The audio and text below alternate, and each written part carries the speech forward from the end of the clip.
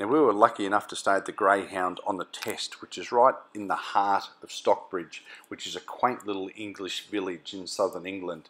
The drive is incredible, surrounded by lush green trees and pastures, and quite often you'll have manicured hedges literally all the way to the road's edge. We were going to Simon Cooper's head office, who owns Fishing Breaks, which organises various tours throughout southern England's famous chalk streams. Now, his head office is an incredible old building built over the Upper Test, probably one of southern England's most famous rivers. He's also got a lake that we'll talk about later, but did I mention his building is built over the Upper Test River? Yep. Now, I think this is every boy's dream, to have a lake like this in your backyard, stocked full of fish of that sort of size. I mean, they're going to be, you know, 3, 4, 5 pound fish. To look out your window, you wouldn't want to go to work, I don't think. You wouldn't want to go to work. Yep.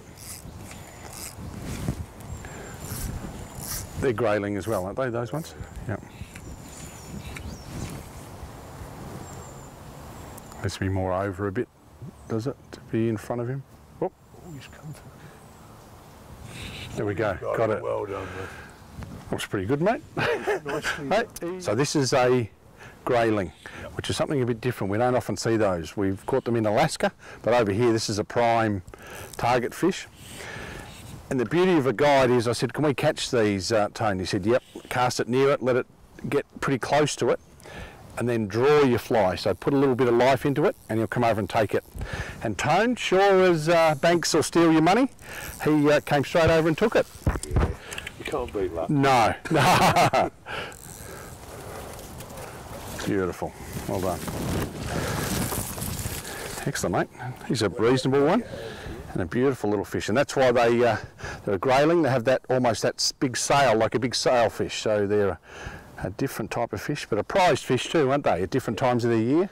Excellent, mate. We'll get that hook out and then get him back in. You see the underslung mouth? They're real bottom feeders, really, but they will come up and take a fly.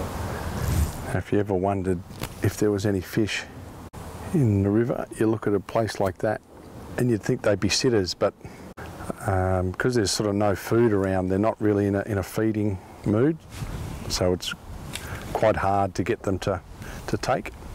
Never got anything to do with angler ability, of course.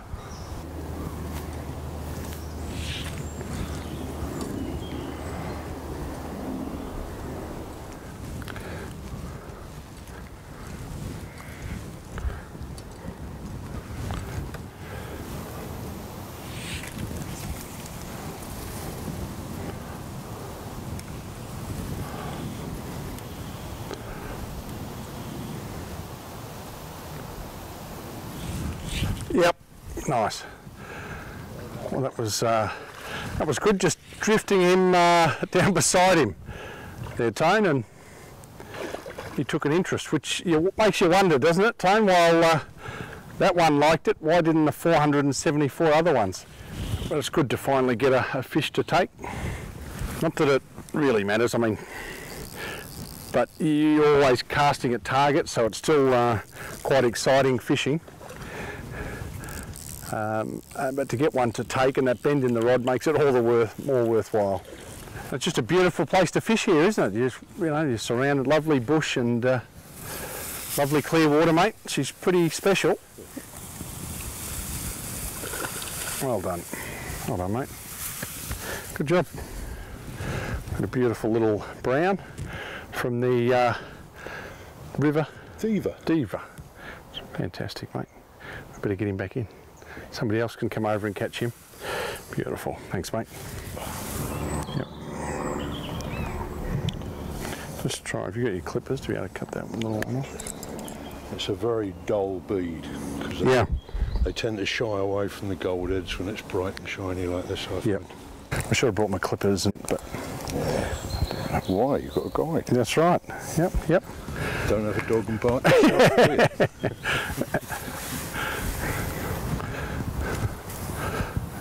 Just there, just moving now. Yep, okay. Okay.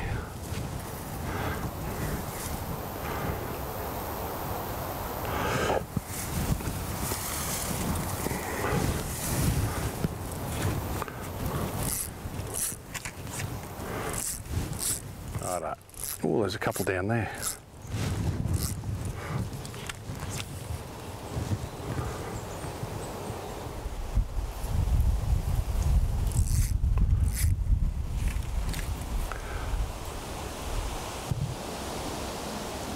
Yep, there you go. Wasn't that just a change of fly for these that we'd had to go at before? He decided he wanted that one. All right, mate. There you go, Big Tony, he picks out the right flies. That's what you need. There's plenty of guides that pick out the wrong fly, mate, but you're just picking out the right ones. You're very kind. Yeah. And they're just stunning fish. Tony was just saying how cool the water is. It's actually quite warm, like it's probably 25 odd degrees Celsius, yeah, at least. And Tony was saying the water's actually very cold still, even with the sun, so almost good there. How's that? Nope. Good, well done. That's a beauty, Tony. They're just stunning colours. Funny enough, they look like our Australian and Tasmanian ones, don't they? Yeah. Which is very, very similar, because ours, our browns obviously came from here, you know, absolutely, way back in 1864. In the sphagnum moss. Yeah. Amazing. Just beautiful, lovely, and that's fish. What you come across to fish these lovely chalk streams for something like that, isn't it? You know, so yeah, we're getting back in. Leave the super guide to put him back in, mate. Cool. Do it up by the bridge. Yeah. Not that ridiculous. All good. So when somebody comes across from Oz, you can get them to catch that one too, mate. Sitting there waiting. Yeah. A fish that understands the accent. Exactly.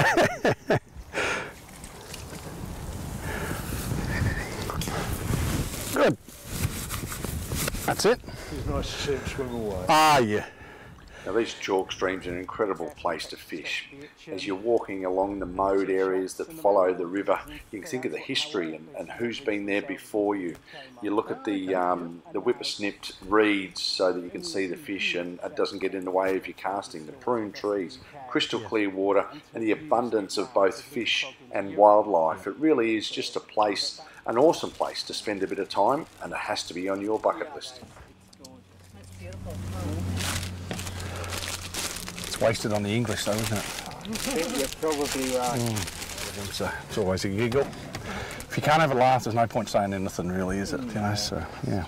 Well, so you've been doing this for quite a while, mate? Yeah, 26 years. So I started it 26 years ago, and I was young, fresh-faced. Yeah. And so, and I had this idea that people would like to go chalk stream fishing, and I sort of did all the guiding myself, answered the phone, cut the riverbanks, did everything. Yeah. And here we are. You've got quite a few beats that you look after? Yeah, we've got about 20 different rivers. Wow. And it's different in the UK. Every river is privately owned, so there's no public access. So the only way you can get to fish it is by the permission of the landowner.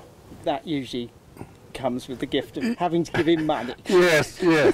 So we've got about 120 miles of chalk streams. Wow. And so we stand between the river owners and the people who want to go fishing. Yeah. Chalk streams aren't necessarily difficult to fish, but they're definitely different to anywhere else in the world. I think you'll struggle to travel anywhere in the globe and see quite so many fish in one river at any one time, and that's because chalk streams are just stuffed full of food, so they can have a huge density of fish. But the trouble is, because there's so much food, these fish can afford to be incredibly choosy, and you've probably seen it today. They just sit there, and it's not like on a little sparse mountain stream where they have to take every single bit of food that comes past, because there might not be something along for the rest of the day. Yes. Here, they know there's just food going past. And so here they can be incredibly choosy. And so you'll hear this phrase, match the hatch. And that's what you really have to do. You have to focus on what the fish are feeding on and then put a precise imitation in front of them. And if you do all that right, then they'll take it. But I think half the beauty of chalk streams is because it is so clear and that water is so pristine that you're seeing all your fish, and that's, I think most fly fishermen enjoy the sight fishing aspect, which here you just get it in spades, don't you? Yeah. I mean, our season officially runs from early April through to the end of October. But in great measure, you can discount April and October. The weather's a bit too variable. So really the prime months are May to September, and it doesn't really matter which month you come in.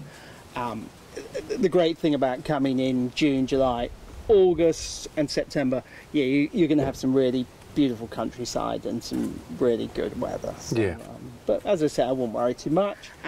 You don't need a week, and you certainly shouldn't fly all the way to the UK just to fish the chalk streams. What I would do is I would plan your trip to the UK. Maybe you're coming on business, maybe you're coming to see family, and just put 2 or 3 days aside to come to the chalk streams. For an hour from Heathrow, which is the airport you'll mostly fly into. If you're staying in London, you can hire a car and be here in an hour and a half, or we have a service where if you get on the train, it's an hour from central London, we'll pick you up at the station, take you to your hotel, and then all the rivers are within a 45-mile radius of where you stay. And take a guide, he'll provide all the gear. Yeah. People actually often ask, you know, what is a chalk stream?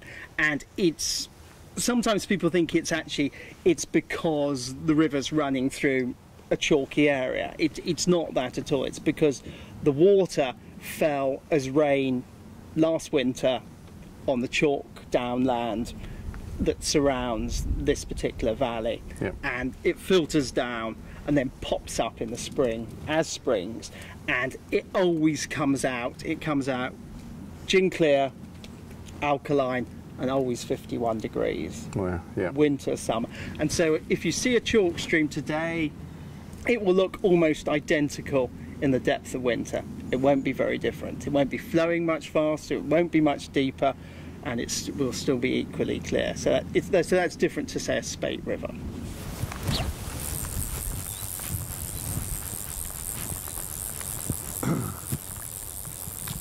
No, we don't want to eat that now.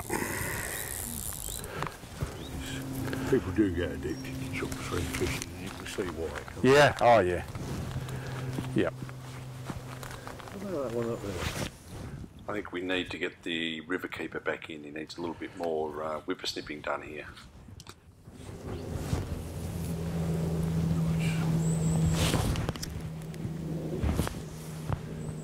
Come on, fish. Nice. Yeah. Oh! But that was good. That was what's supposed to happen, wasn't it? You know? Yeah, big tones. Slimy hands. Yeah, that's it. We taught him a lesson.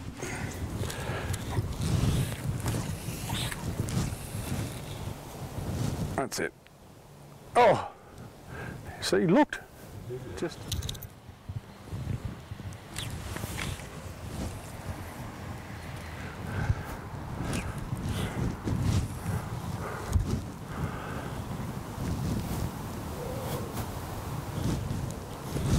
There we go. That was interesting. That's a couple of casts of that, and then he decided he wanted that like it owed him money. So he wasn't. Yeah, yeah. That was good. And it just, I keep saying it, but these beautiful, clear chalk streams are just exceptional. You know, just you see everything unfold. And as a fly fisherman, just that sight aspect is why you do it. So it's pretty good tone, isn't it? You know, so not a bad way to spend a day, is it? On a chalk stream in southern England. Lovely wild browns. Pound, 2 pound size doesn't really even matter, does it? When you get them to come up and take a dry like that and see it unfold, life's pretty good, mate. Lovely pound, or probably 2 pound even. Ooh. Beautiful little fish. We might get him back in just to keep him going. But great fun, mate. Great fun. Perfect. Yeah, they are special fish. Righto. Perfect. Plenty of life left in him. Ooh, good. that was hard work for that one. Yeah, it was. But beautiful. Very rewarding. Yeah. That's what the thing. When it is hard, as a fly fisherman, you get one like that, and you feel good about life, don't you, Tony? You go, wow, everything's pretty good, and yeah, perfect.